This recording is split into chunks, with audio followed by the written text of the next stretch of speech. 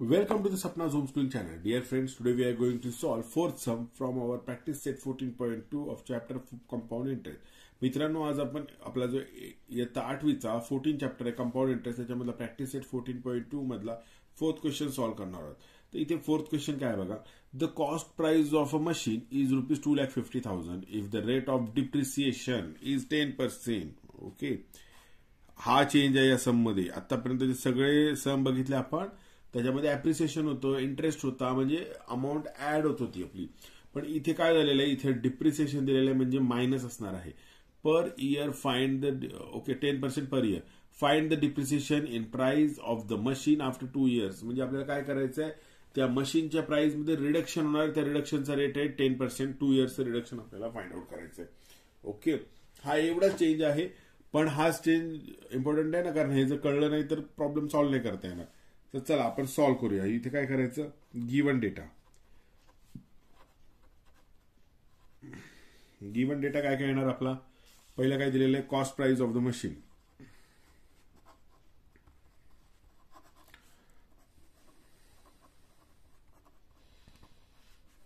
कशाने इंडिकेट करतो, त्याला पी ने.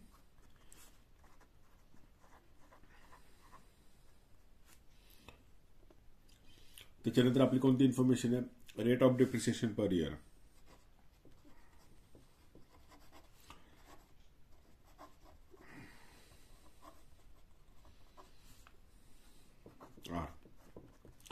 आता इथे अप्रिसिएशन नाही ना, ऍड नाही होते, इथे 10% रिडक्शन आहे, म्हणून त्याला काय म्हणणार आपण, -10%. ओके,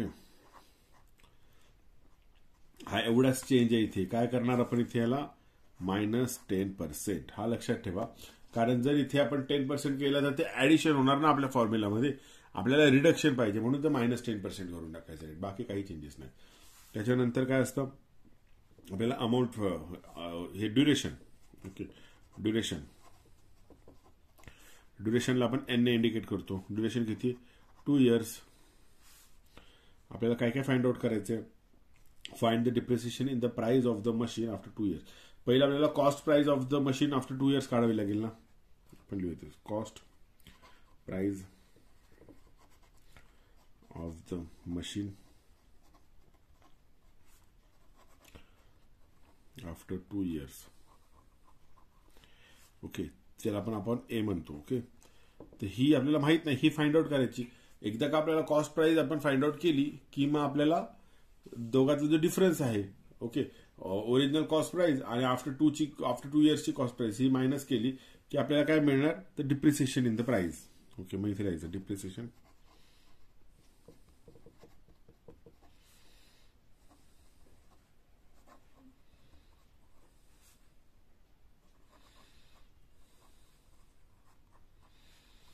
ते पण आपल्याला फाइंड आउट करायचं. ओके, कळला चेंज काय केला आपण. चला आता आपल्याला आपला फॉर्म्युला तर लर्न आहे ना, आपण फॉर्म्युला यूज करू. वी नो काय, ए is equal to P in the bracket 1 plus R/100 amount fill up करूया. पी किती आहे, 2,50,000. ओके, 1 प्लस आर किती आहे, 10, पण हा -10 आहे आपला. ओके, अपॉन 100 किती आहे, 2 years. ओके, आता हे सॉल्व केलं इथे एवढं की संपलं. हे 2,50,000 आहे तसे लिहिले आपण. आता हे कसं करणार आपण बघा, इथे ऍडिशन आहे, इथे मायनस आहे, प्लस मायनस करा मायनस होणार, म्हणजे याचा डिनॉमिनेटर आधी आपण सेम करा. म्हणजे काय, 100/100 -10/100. मग 100/100 -10/100 काय होतं, डिनॉमिनेटर आपण एकदाच लिहितो. ओके, आणि 100 - 10 किती होतात, 90/2. ओके,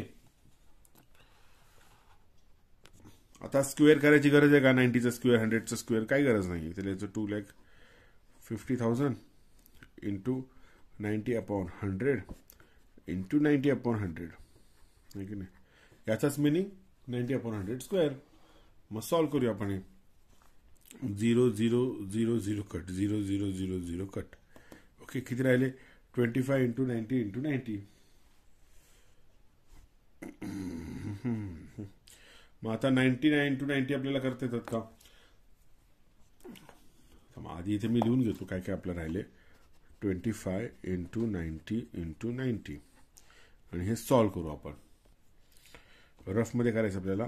90 इंटू 90 काय येणार 0, मग 900 9981 ओके इंटू किती 25.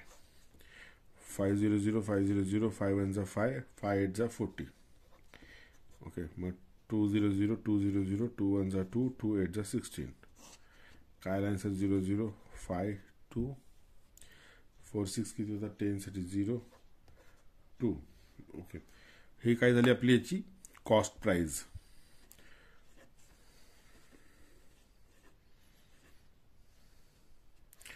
ओके कॉस्ट प्राइस किती झाली आपली 2,02,500 आफ्टर 2 इयर्स. डिप्रिसिएशन मायनस झाल्यानंतर ही कॉस्ट झाली आपली.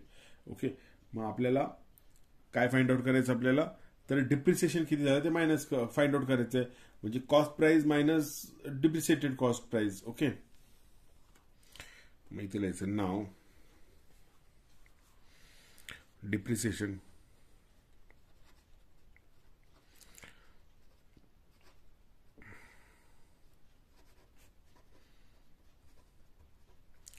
is equal to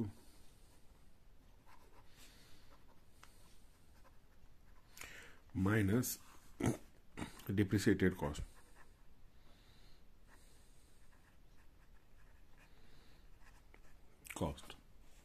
ओके मग कॉस्ट ऑफ द मशीन किती होती 2,50,000. आपण नॉर्मली अमाऊंट मायनस कॉस्ट करायचो. इथे उलट होणार. इथे कॉस्ट मायनस अमाऊंट कारण डिप्रिसिएशन आहे ना मायनस. ओके मग हे मायनस केल्यानंतर अमाऊंट किती येते 47,500 रुपीज. 47,500 is depreciation. ओके मग इथे आपला आन्सर लिहून टाकायचं आपण. आन्सर काय येणार आपलं hence the depreciation in the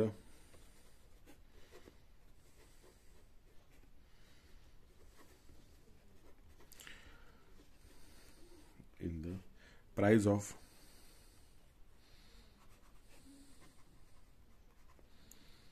machine is rupees 47,500 after 2 years. Okay तर फ्रेंड्स नेक्स्ट व्हिडिओमध्ये मी तुम्हाला 5th क्वेश्चन सॉल्व्ह करून दाखवेल. आणि जर तो व्हिडिओ तुम्हाला पाहायचा असेल तर तुम्ही सपनाज होमस्कूलिंग चॅनलला सबस्क्राईब करून बेल आयकॉन प्रेस करा. आणि मी याच्या आधीचे बनवलेले जे क्वेश्चन्सचे जे व्हिडिओ आहेत ते जर तुम्हाला पाहायचे असतील तर तुम्ही सपनाज होमस्कूलिंग चॅनलवरती जाऊन प्लेलिस्ट सेक्शनमध्ये जाऊन 8th स्टँडर्ड मॅथमॅटिक्सची प्लेलिस्ट चेक करू शकता. मी तुम्हाला आतापर्यंत 6 स्टँडर्ड 7 स्टँडर्ड 8 स्टँडर्ड सर्व स्टँडर्डची तुम्हाला मी क्वेश्चन आन्सर सॉल्व्ह करून दिलेले आहेत. आणि इथून पुढे पण मी 9th स्टँडर्ड 10th स्टँडर्डची पण सॉल्व्ह करून देणार आहे. तर तुम्ही फॉलो करत राहा आपल्या चॅनलला. Thank you very much.